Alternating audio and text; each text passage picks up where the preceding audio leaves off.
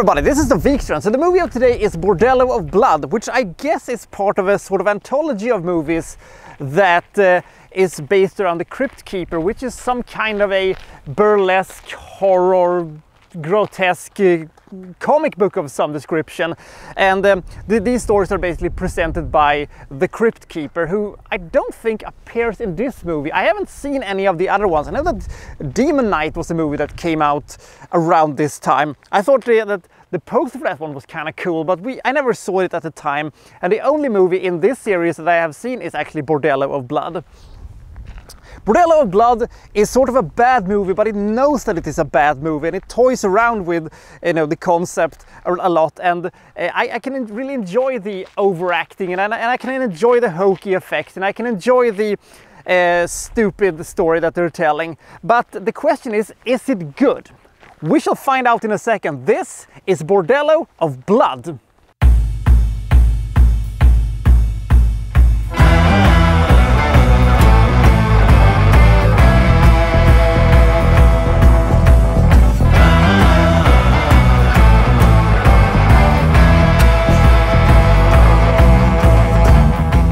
A bunch of people in southern Argentina has just released a bloodthirsty and dangerous vampire from its prison.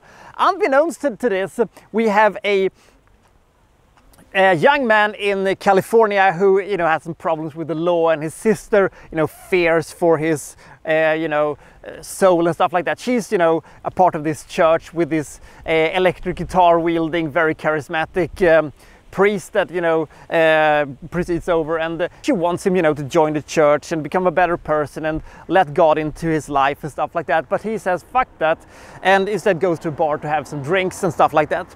Him and a bunch of his friends go to a bar to have some beers and chill out.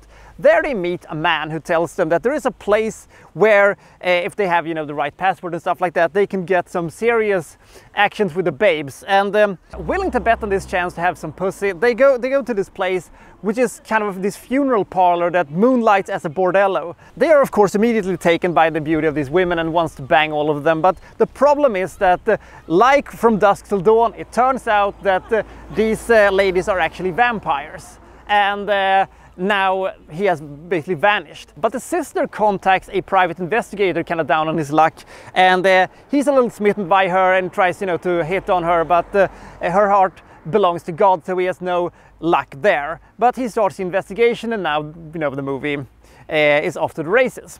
And as I said, Bordello of Blood kind of knows that it is a hokey, stupid, overacting movie, and it kind of rolls with it. I like the fact that it knows that it's bad, and the hokey overacting and the fake looking sets are a joy to see. I kind of wish this movie could have been either a really fun comedy or more of an actual horror film. It tries to be both, but it is unable to balance the comedy and the horror because it is not very scary, and the comedy isn't very funny. It's not haha funny, but it is kind of hilarious in how awkward the humor is.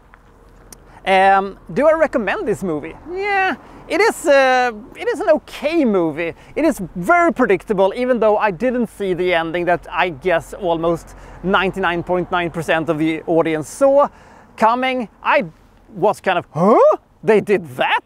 The movie has a good pace, it's entertaining, and it moves so fast that you really don't have time to think of how stupid the entire thing is. In the end, this is pretty harmless, corny 90s stuff, and if you're into that sort of thing, there is a lot of fun, little small aspects of this movie to enjoy. Otherwise, this movie is, you know, nothing special, but you're never bored, and the characters are quite fun, actually.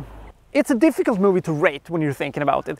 It is entertaining, it is fast-paced, and some of the jokes actually kind of works, and the ending was a bit fun.